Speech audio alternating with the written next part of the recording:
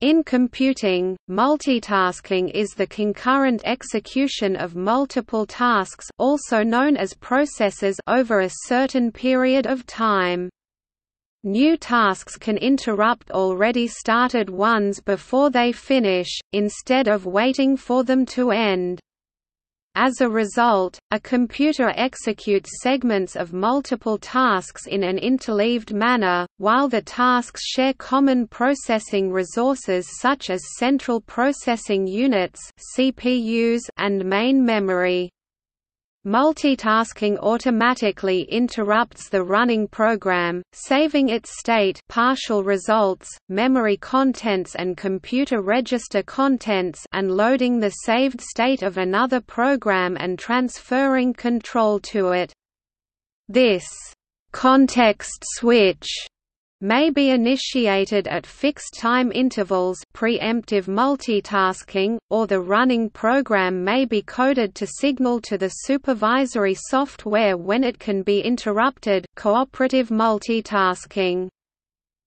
Multitasking does not require parallel execution of multiple tasks at exactly the same time, instead, it allows more than one task to advance over a given period of time. Even on multiprocessor computers, multitasking allows many more tasks to be run than there are CPUs. Multitasking is a common feature of computer operating systems.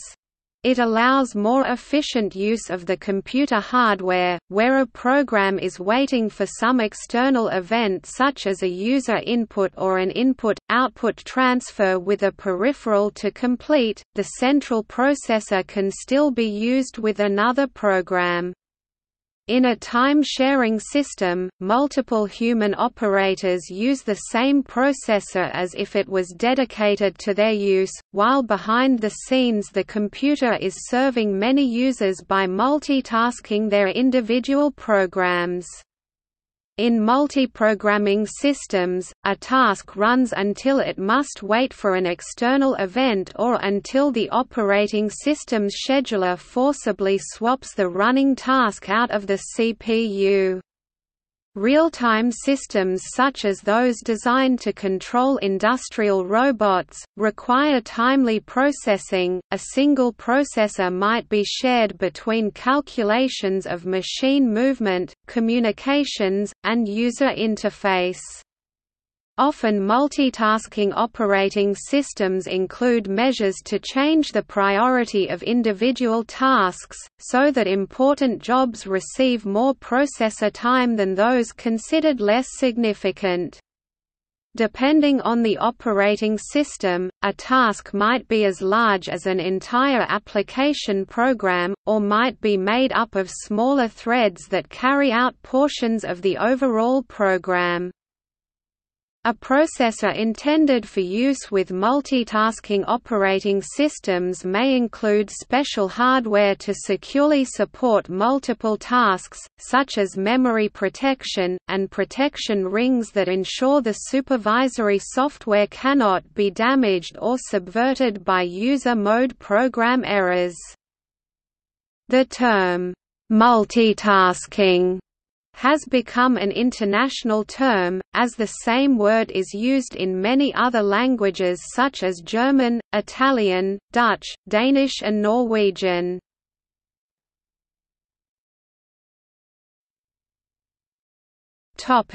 Multiprogramming. In the early days of computing, CPU time was expensive, and peripherals were very slow.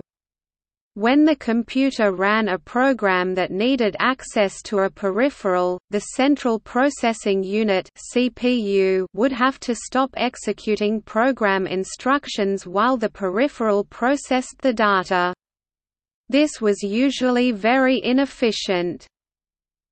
The first computer using a multiprogramming system was the British Leo III, owned by J. Lyons & Co. During batch processing, several different programs were loaded in the computer memory, and the first one began to run. When the first program reached an instruction waiting for a peripheral, the context of this program was stored away, and the second program in memory was given a chance to run. The process continued until all programs finished running. The use of multiprogramming was enhanced by the arrival of virtual memory and virtual machine technology, which enabled individual programs to make use of memory and operating system resources as if other concurrently running programs were, for all practical purposes, non-existent and invisible to them. Multiprogramming doesn't give any guarantee that a program will run in a timely manner. Indeed, the very first program may very well run for hours without needing access to a peripheral. As there were no users waiting at an interactive terminal, this was no problem. Users handed in a deck of punched cards to an operator, and came back a few hours later for printed results. Multiprogramming greatly reduced wait times when multiple batches were being processed.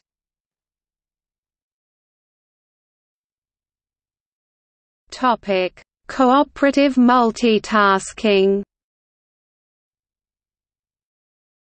Early multitasking systems used applications that voluntarily ceded time to one another.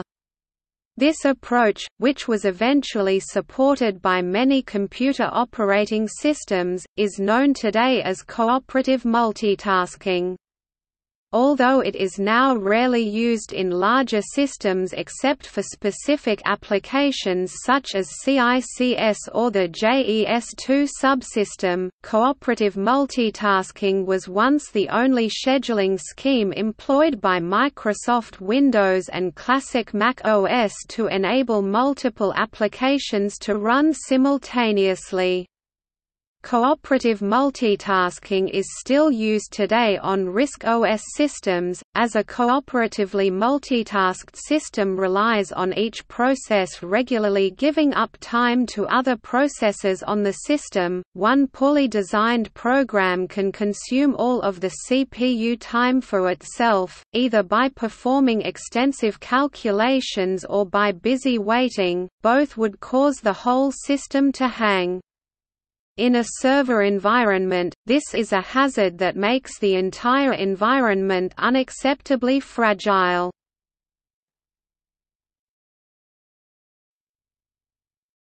Preemptive multitasking.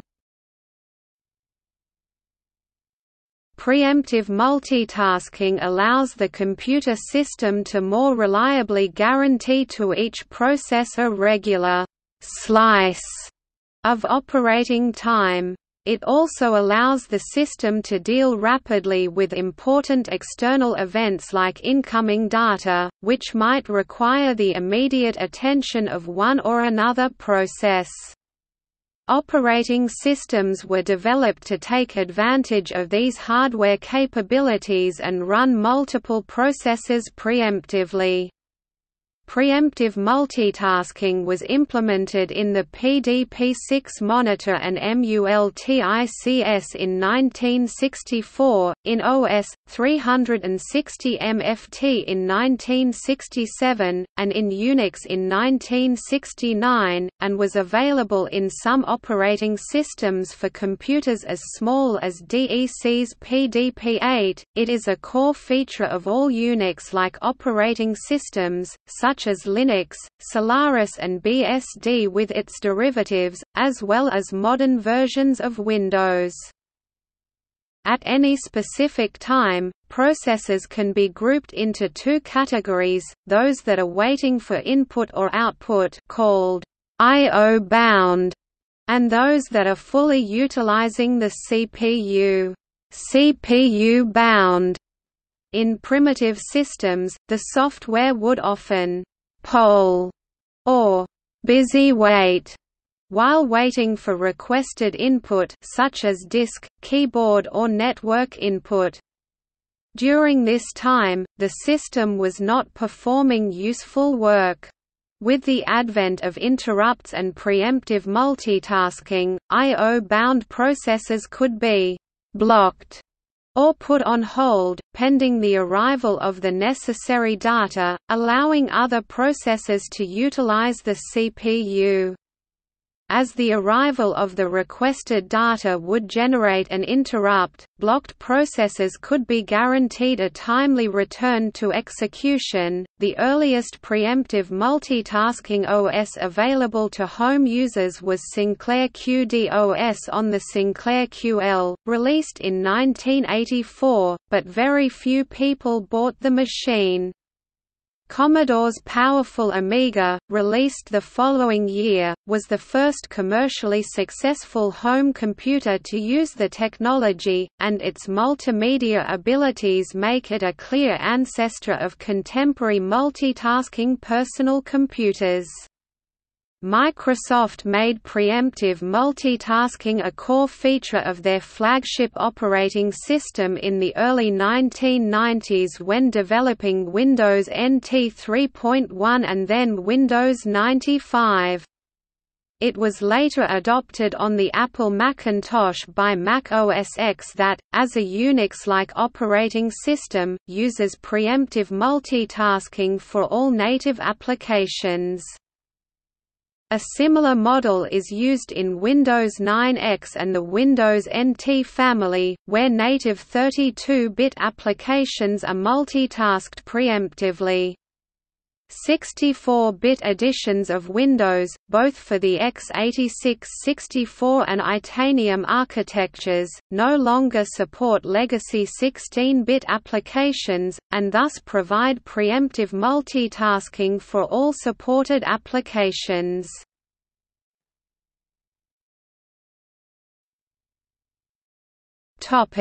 Real-time.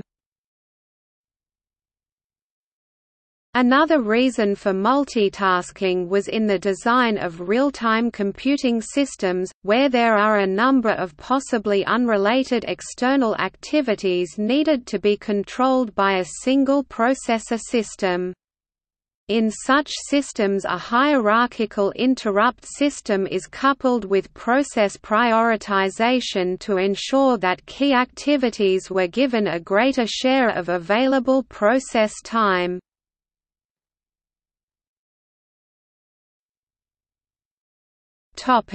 Multithreading. As multitasking greatly improved the throughput of computers, programmers started to implement applications as sets of cooperating processes, e.g., one process gathering input data, one process processing input data, one process writing out results on disk.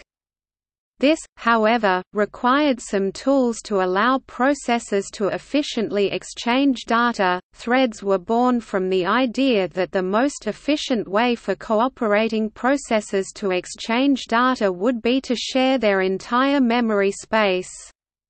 Thus, threads are effectively processes that run in the same memory context and share other resources with their parent processes, such as open files.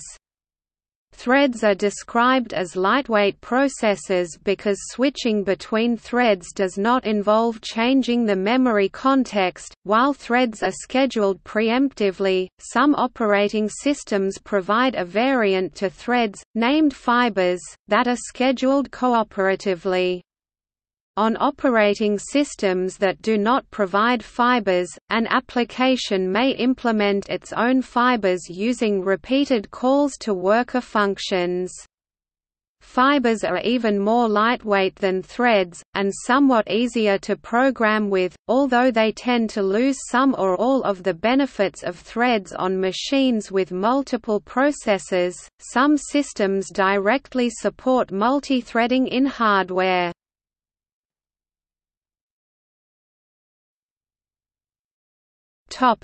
Memory protection.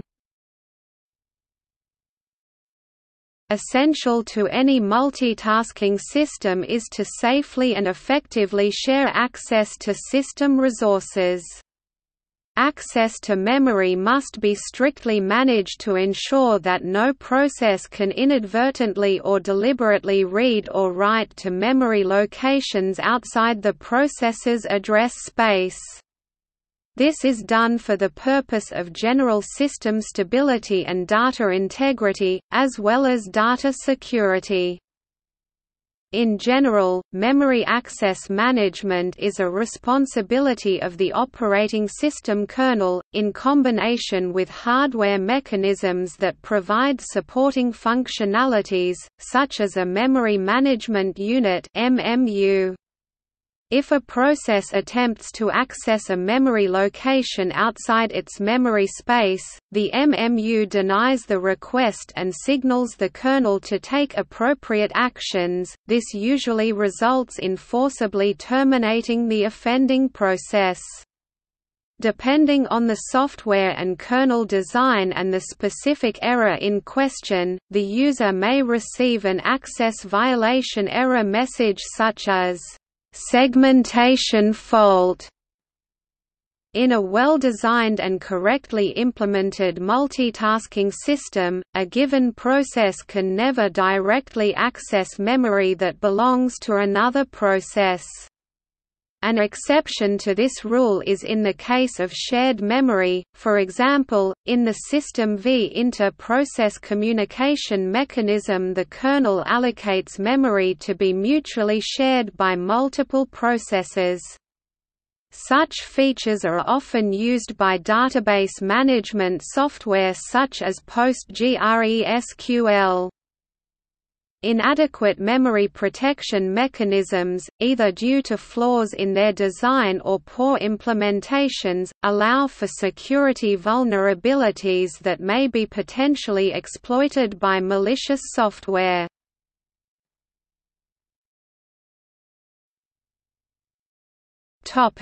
Memory swapping. Use of a swap file or swap partition is a way for the operating system to provide more memory than is physically available by keeping portions of the primary memory in secondary storage. While multitasking and memory swapping are two completely unrelated techniques, they are very often used together, as swapping memory allows more tasks to be loaded at the same time. Typically, a multitasking system allows another process to run when the running process hits a point where it has to wait for some portion of memory to be reloaded from secondary storage.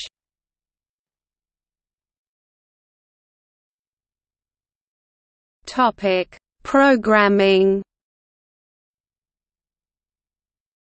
Processes that are entirely independent are not much trouble to program in a multitasking environment.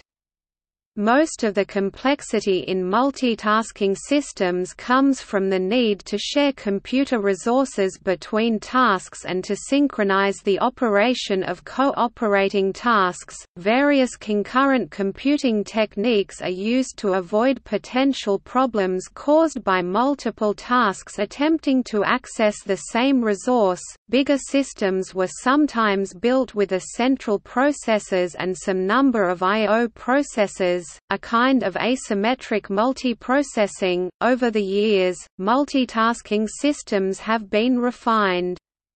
Modern operating systems generally include detailed mechanisms for prioritizing processes, while symmetric multiprocessing has introduced new complexities and capabilities.